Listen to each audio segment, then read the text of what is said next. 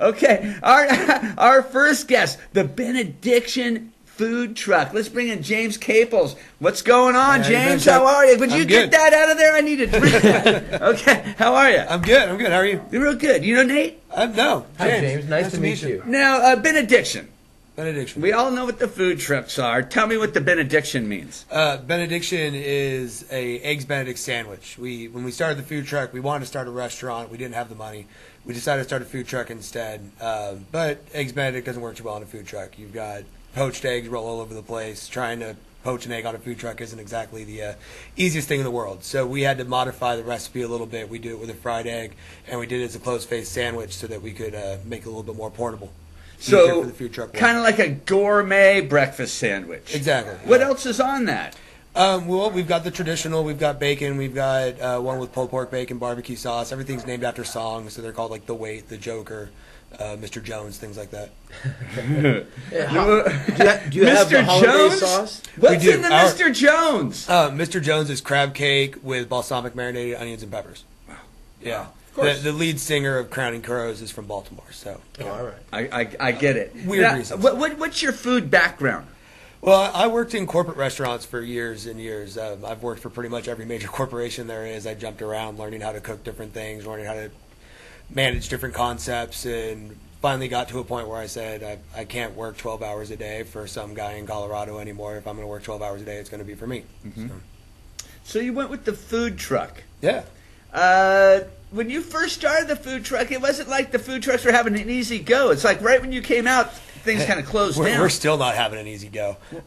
What's the problem? City of Fresno's laws, are something that are kind of in process. And the last one that they came up with, we as the food truck owners call the ice cream truck law. We can legally park on a city street for as long as it takes us to serve somebody who waves us down. We can't stop and wait for somebody to come. Somebody has to be waiting for us. We can stay there for as long as it takes to serve them plus 15 minutes, and then we have to leave. So for an ice cream truck, that's perfect, which is why we call it the ice cream truck law. But for people who actually make a pretty gourmet, made-to-order product, it's just not a reasonable amount of time for us to be able to actually make a profit. So what we're working on right now is putting together some events that are held on private lands that fit within the constraints of the law that we'll be able to get to serve a little bit more often. So with the food trucks right now, there are really only 4 or 5 days a week to do what we do, and really only for 3-4 hours a day. Who's making the problems? Is it the brick and mortar restaurants complaining? I don't know. And that to me isn't really the important thing. We're in a society that we can make a change to it as long as we get the public support behind us saying that we want more food trucks. We want food trucks to be able to operate in a great way. And I think there's a misunderstanding about why we do what we do. There was a time where there was an article printed in one of the local publications that called us unfair competition to restaurants, and I don't see that as being true. Dusty Bun started as a truck, opened a restaurant. We started as a truck, opened a restaurant. We have the Casa de Tamale started as a restaurant, opened a truck. There are a few different. I think Morisco's de Colima also started as a truck and opened restaurants. And to me, it's like beta testing software. You buy the truck, it costs a quarter what you're going to spend opening a restaurant, and I know because I've done both now. And you have the ability to go out and figure out who your clientele is, who eats your food, who doesn't eat your food, which recipes do they like, which recipes do they not like. So when you finally honed yourself down to a point where you're making enough money that you can say, I can open a restaurant now, not only do you have a better idea of what you're doing food-wise, you also have a client base built in that you're able to work off of while you work out to build the rest of the client base that you need to survive. Talking about your menu, let's crack open these right here and see what you got. Well, we've got some of our breakfast and some of our lunch. This is the... Are we going to do breakfast first? Yeah, breakfast first, good. Of course. This is the traditional Eggs Benedict sandwich. It's been sitting in a box, so it doesn't look as beautiful as I would like. Bring it over here. So that's got our hollandaise sauce, fried egg, grilled ham, and then on the English muffin that's toasted. Our hollandaise sauce, because just like poaching an egg on a food truck, trying to keep hollandaise sauce the exact right temperature and consistency is very difficult.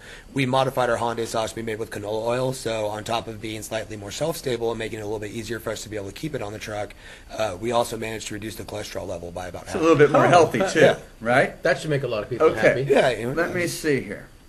One more time, what's on this, James? That's grilled ham, fried egg, hollandaise sauce. on a toasted English muffin. Runny yolk, of course. Oh my God, it's so good. It's so messy. I didn't know that the yolk was going to explode. Like it's not Eggs Benedict if you don't have a runny yolk. Yeah. You know, I really appreciate your attitude when he asked you about, you know, who's causing the trouble. It's pretty clear you don't have an axe to grind. You just want to, you know, follow the diplomatic process to make things better. I want all restaurants to be successful. I want all locally owned restaurants to be successful. There you go. And to me, locally owned restaurants fighting against food trucks is a horrible way to look at things. I mean, we should all be working together to increase the local market, increase the share that locally owned businesses are getting in the restaurant markets in Fresno, because it's way out of whack compared to most of the rest of the country. I mean, the amount that we as Fresnans eat at corporate restaurants compared to locally owned is pretty insane. But if you ask most Fresnans off the top of their head, name 5 restaurants, at least 4 of them will almost always be corporate restaurants. Ask him to name 5 food trucks, right? Yeah. Now this day it's getting a little bit easier. I had breakfast now. What's for lunch? All right. So this is my favorite sandwich that we make. This one's cut in half. You can have some of this one. This Nate. has got the fries that we serve in the restaurant, not the food truck. The sandwich is called Too Legit to Quit. It's a Cuban sandwich, a fresh hoagie with ham, scratch-made pulled pork, mustard, and we call them truck pickles. They're pickles that we make ourselves. Wow.